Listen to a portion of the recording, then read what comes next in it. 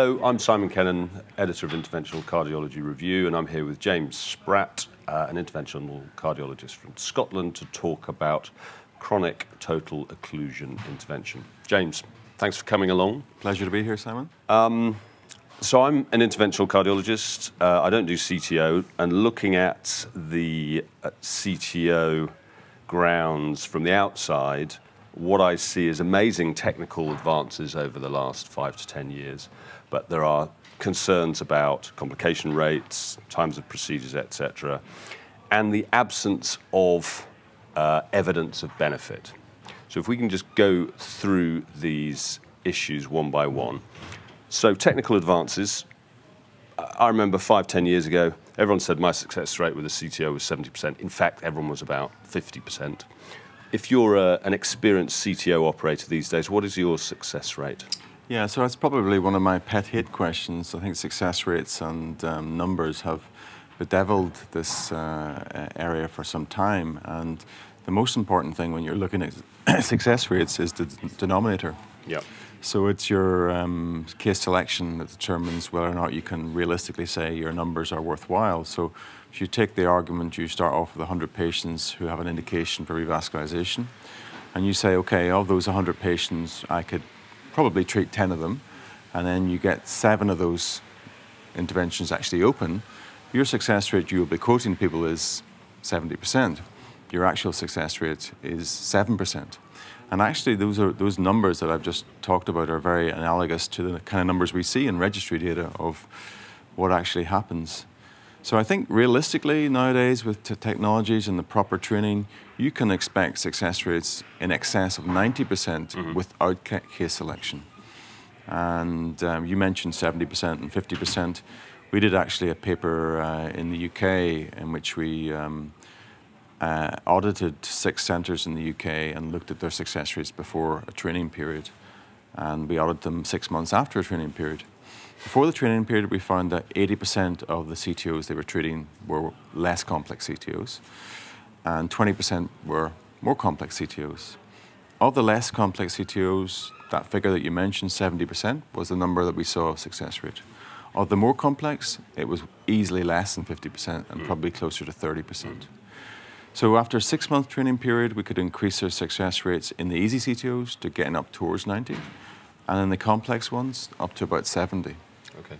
And that comes from not telling them how to use wires better, because interventional cardiologists base their whole lives around wire-based skills, but it comes from teaching them new strategies, the ones you referred to, the techniques of dissection reentry, retrograde, and putting those together within a matrix, which we refer to as the hybrid algorithm. So with the proper training, the proper concentration of case volume and case selection, I think 90% of all comer CTOs is achievable. And in fact, just to kind of evidence-base that, we published a paper in Heart just last week, actually, in which our success rates across 10 UK centres was 90%, with an average complexity score of 2.8, whereas 0 equals easy, 5 equals hard. So with complex lesions, high success rates. Okay, excellent. Duration of procedures. I know it's a sort of movable feast. In the registries or in your experience, what is the sort of average or the range of duration of CTO procedures you're doing? So we have a registry database. We have 2,500 CTOs in it. So I don't have to guesstimate what the range of procedures. I can tell you. So our average procedural duration is 90 minutes, and our range, standard deviation, is about 20 minutes. So one of the barriers, as you quite correctly said at the start, was this perception that CTOs take forever, and they clog up our busy labs so that we don't have time to do our STEMIs or NSTEMIs, that volume of patients.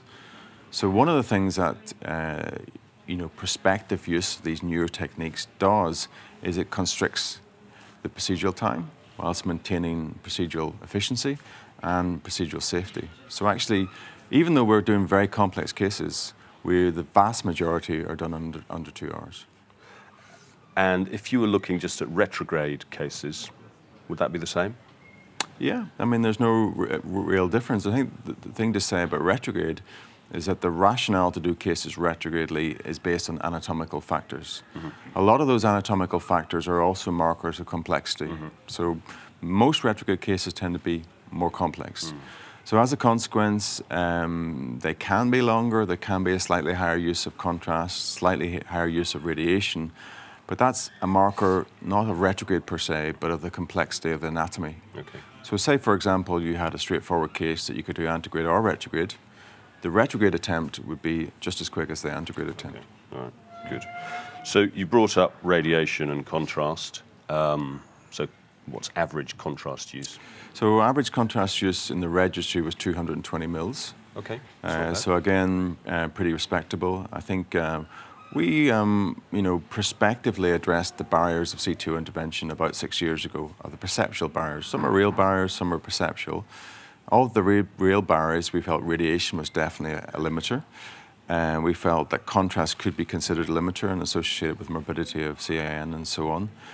Safety, which we'll come along to in a bit, was definitely a consideration, and time was a consideration. So contrast actually, for CTO-PCI, we get our best information at the start of the procedure with dual injections. During the procedure itself, actually, we almost mandate against antegrade injection of contrast.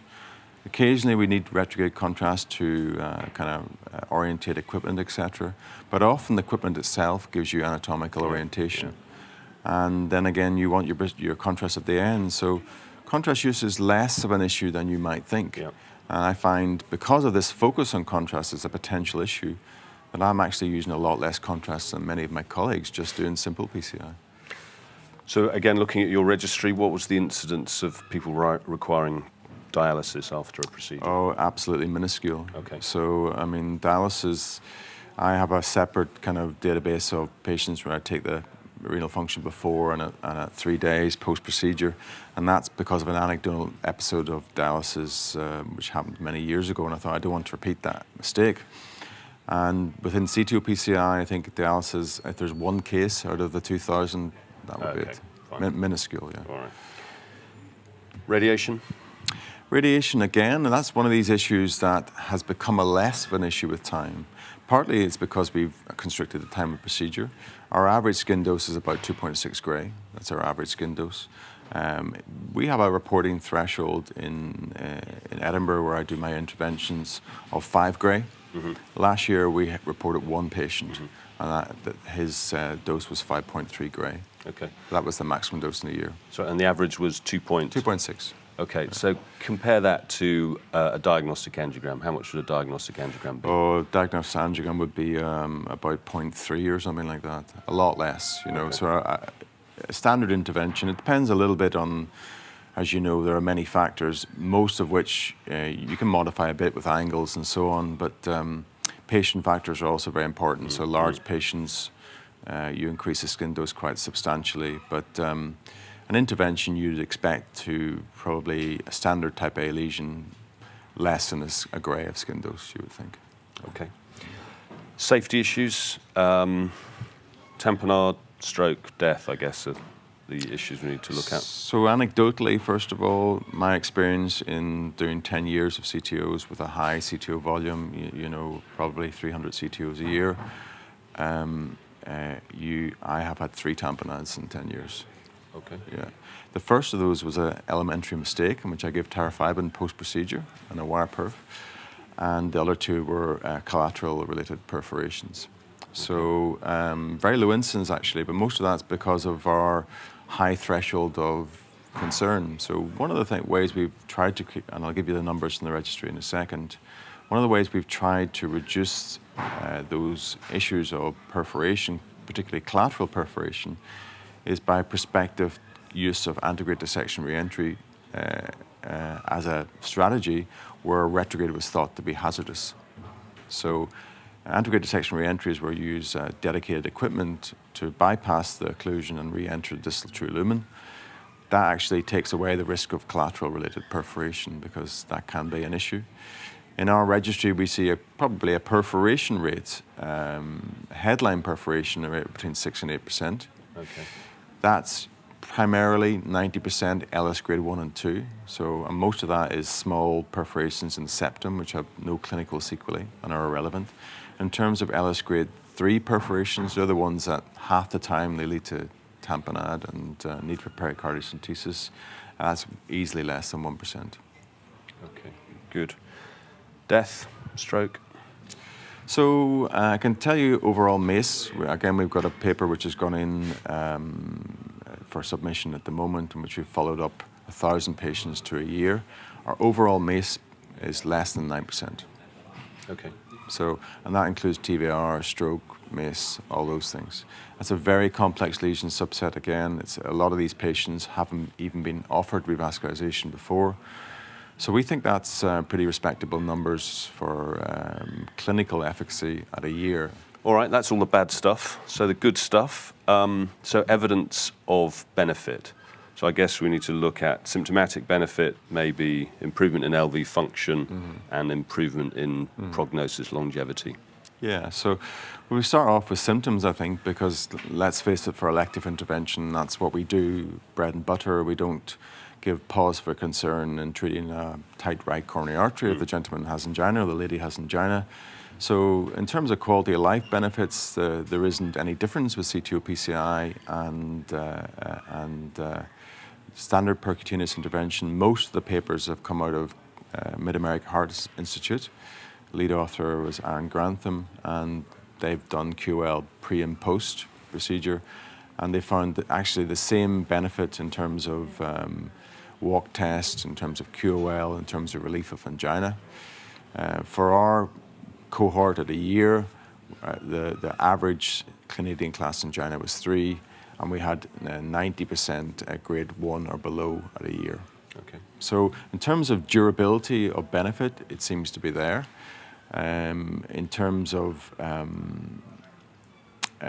other factors like sort of improvement of LV function, ischemic burden, and so on, there are mechanistic studies out there about particularly driven. There's a stress MRI study out there. There's also a perfusion scan study showing that the biggest determinant of whether or not it improves LV function is the LV function at baseline.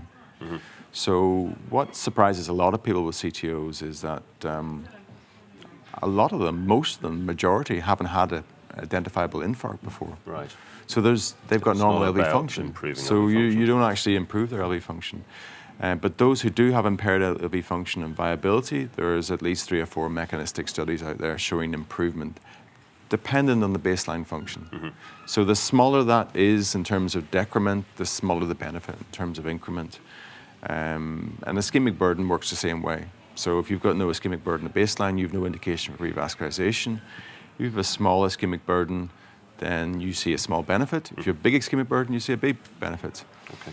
And that fits very nicely with the guidelines in America, where they say that if you have a high ischemic burden, that's 10% or greater, even in the absence of significant symptoms, you have a grade A indication for intervention. Okay. So we've got symptomatic benefit. What is the cost effectiveness of CTO procedures for that symptomatic benefit? Yeah, so I mean, we don't really have brilliant data on that in the same way as we don't have brilliant data on elective intervention in terms of cost benefit. And I think that's partly because it's our healthcare system has problems with tracking that kind of information.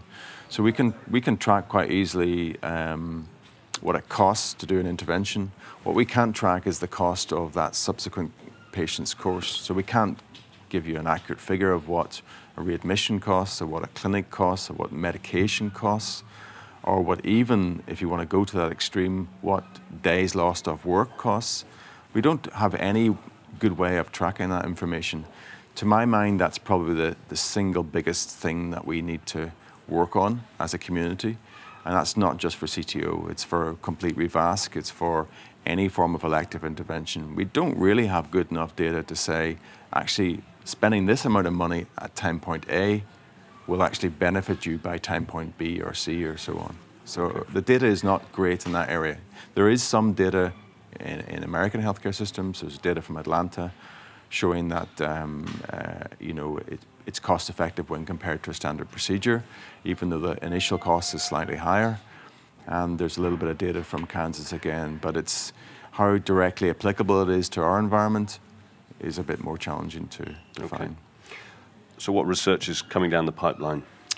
Yeah, so the areas where we're looking at with interest, one is we want to understand what dissecting does to an artery in the long term, particularly with respect to stent healing. So we're interested in seeing, well, actually, does that mean that there's less endothelialization at time point B? So we've got a study going on at the moment called Consistent, where we have half the population treated by dissection methods, so retrograde or antegrade, and half by wire-based methods. And we have an angiogram and OCT at a year, and we're going to look at stent coverage at a year. And that's randomized, is it? It's all-comer data in terms of there isn't a randomization element to it, but we're matching them in terms of, you know, standard matching criteria, patient criteria. Okay. So that's kind of about 50% complete, and that's going to help guide things like DIP and give us more evidence in terms of duration of benefit, duration of therapy, need for a revasc, etc. Okay. Excellent. James, thank you very much. That's very useful. Pleasure. Thanks for your time, Simon.